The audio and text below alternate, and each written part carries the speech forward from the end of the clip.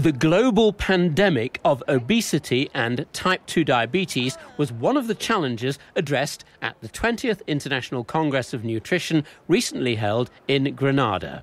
Experts agreed on the complexity of the environmental determinants impacting this illness.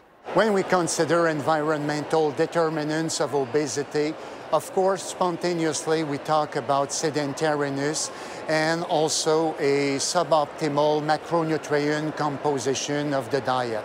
Too much fat, too much sugar, high density, high caloric density of the diet.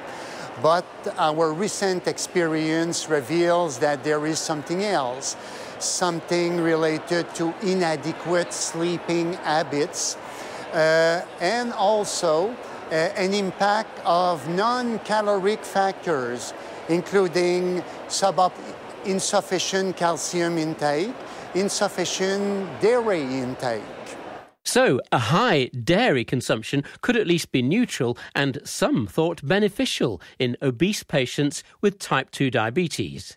There is a growing literature indicating that in low calcium consumers, obese individuals being subjected to a weight-reducing program, dairy products might accentuate the benefits of a weight-reducing program.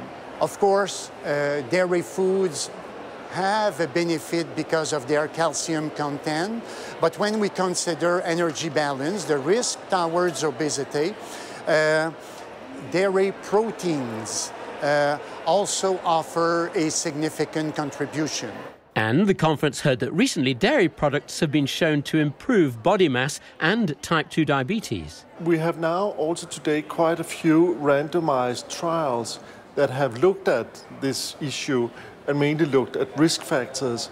And we can see that a high content of dairy products actually produce a slight reduction in body fat, but also seem to improve insulin sensitivity and also give some beneficial changes in risk factors of cardiovascular disease.